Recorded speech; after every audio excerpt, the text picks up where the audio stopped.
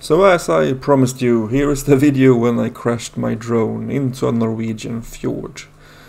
A Dji Mini 3 Pro. And you can almost say that this video started about 4 or 5 months ago when I was in Norway the last time. And I drove along the same Hardanger fjord on the same road. And I parked my car along the way there. And I saw on the other side a little opening.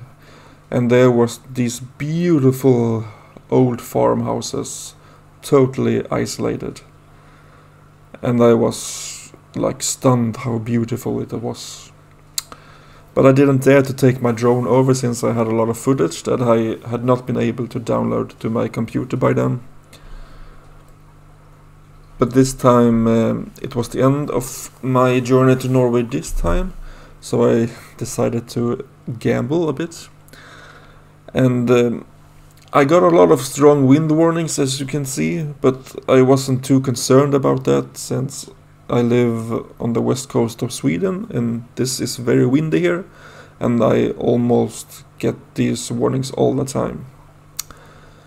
I also did look at the battery level, and that I didn't feel that it was going down that fast, but now when I look, what I should have looked at was the estimated time that was remaining, because that was going down fast, as you can see here. And actually I didn't even reach the houses because they were above the level I could reach with my drone. It maxed out even if I still was below the houses, which felt a little bit strange, but yeah, that's how it was. So I have never flown this far away before, and never this high before.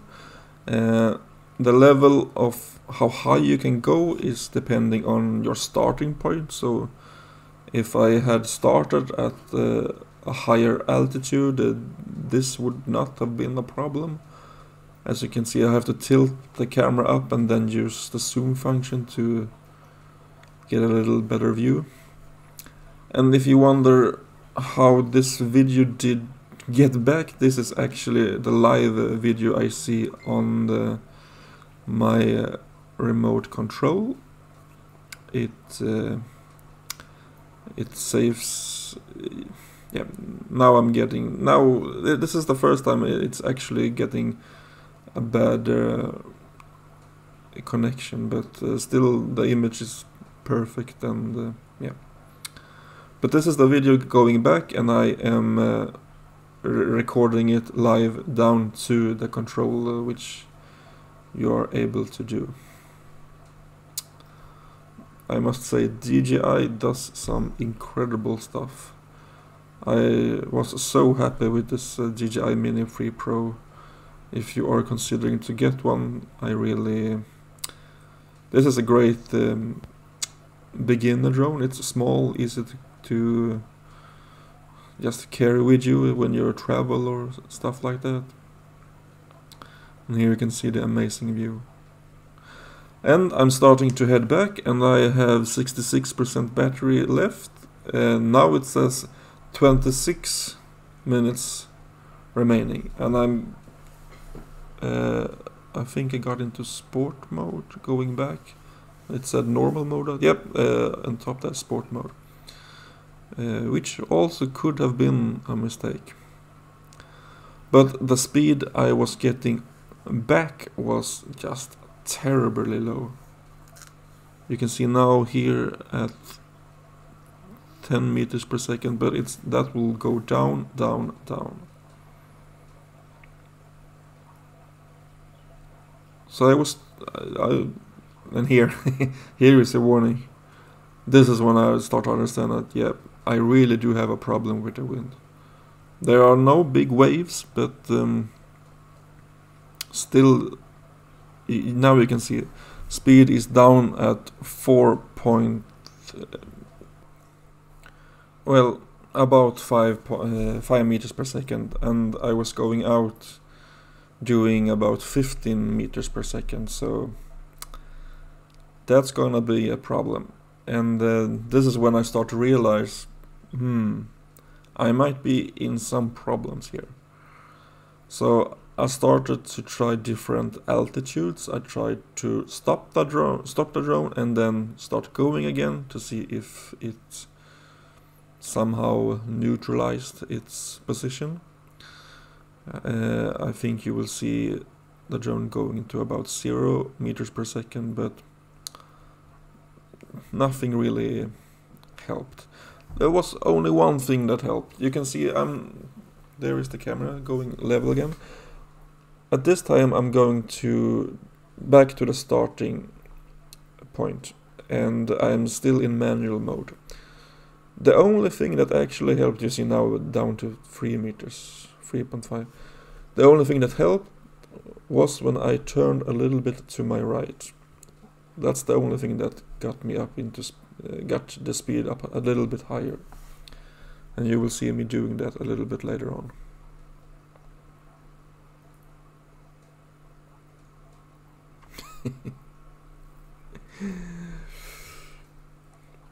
So you can see battery and estimated remaining flight time left is just plummeting. And even if it does that, I don't seem to get anywhere. When I've done some research about this after this incident, I realized that maybe it would have been better here to actually go into return home mode and let the drone fly itself home. If I have understand things correctly, it will do it in a more efficient way and be a little bit easier on the battery. So looking at the waves, I don't feel that they are that terrible. I have flown in much worse conditions, at least what I thought was worse conditions. But this is a fjord, so maybe you can get tricked. My guess is that the wind can get pushed in and become very narrow and gain speed between the mountains and maybe a bit higher up. So, and also I was standing behind the mountain and didn't feel anything. So that was probably one mistake number 2. Not considering where the drone was and where I was standing, and that it could be that big of a difference. Since where I usually fly, we don't have these enormous mountains. And I have been flying drones for some while. I almost, I did build my own drone a few years back, or many years back now. That was a beast and very complicated to take out and fly. But my guess is it was not that sensitive to wind as this little Dji Mini is. But small drone has its pros and cons. And here I can show you a little map.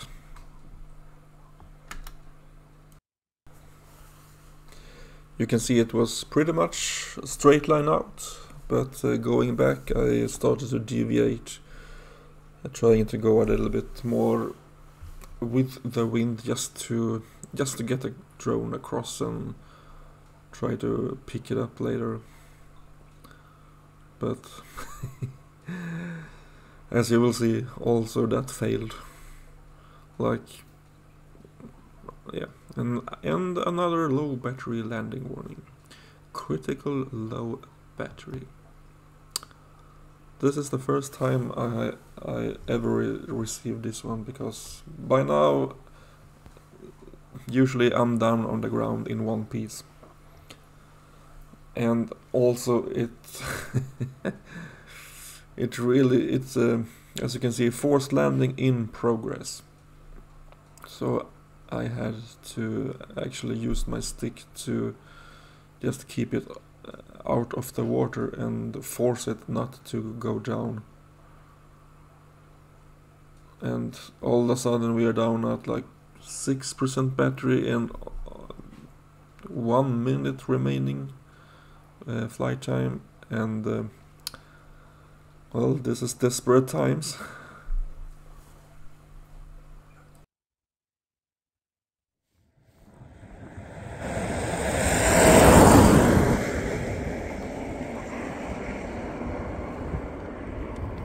Jag styr inte som jag vill.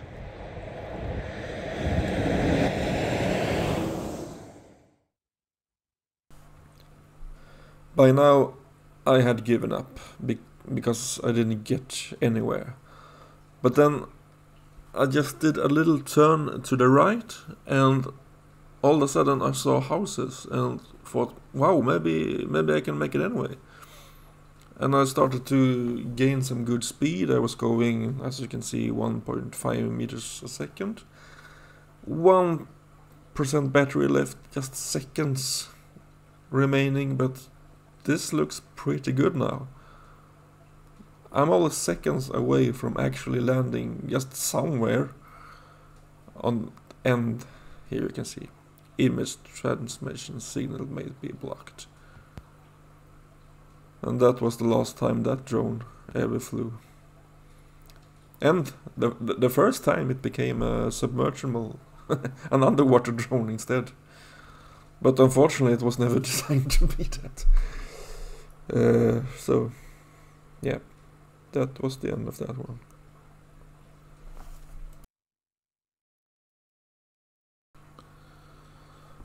Now the video is fast forwarding with 8 times the speed, and I am the little blue dot running around trying to find it.